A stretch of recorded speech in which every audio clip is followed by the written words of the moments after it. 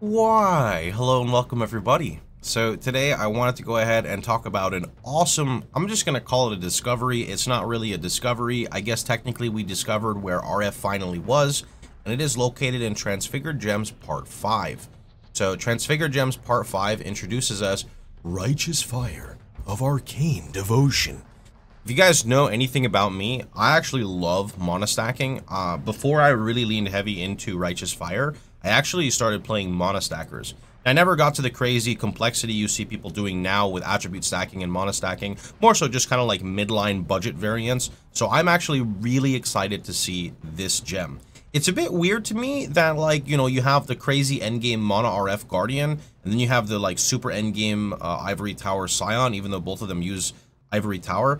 And then the, like, you know, the cheaper version of RF got left in the dust, but that's okay, right? We got something new to play with. I'm happy. So one of the interesting things about this Righteous Fire of Arcane Devotion, there's like 42 things that pop into my head. Number one, you can scale this with one of the strongest mana items in the game that you normally would never be able to, which is Indigon. Indigon gives you up to like, is it 2000% spell damage? I mean, that's a bit unrealistic right away, but let's just take a quick look at Indigon. So Indigon gives you spell damage for each total mana that you've spent recently. You can spend mana in a lot of different ways. I mean, number one, just by using Arcane Cloak, you can spend a big chunk of mana. The trick will be balancing it so you're constantly spending mana but not spending too much, and then you have to balance essentially, you know, what is going to be on your life pool, because you definitely want to be a low life build with this.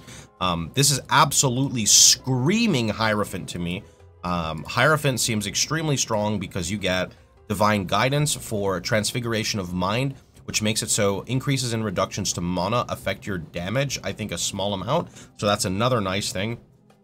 Sanctuary of Thought is kind of what gives you massive AoE if you can manage to have some unreserved mana. That synergizes well with Indigon.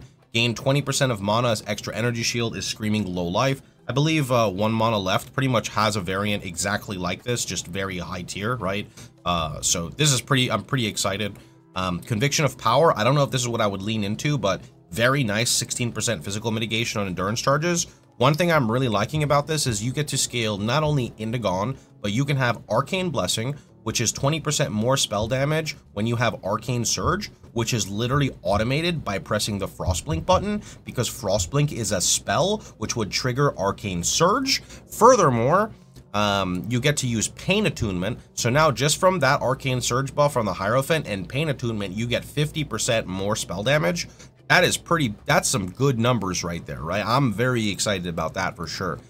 More importantly, this definitely pulls more into the theme of like solely Righteous Fire, right? A lot of the higher end budgets of Ivory Tower builds, they don't use anything other than Scorching Ray with Infused Channeling because they're scaling their Righteous Fire.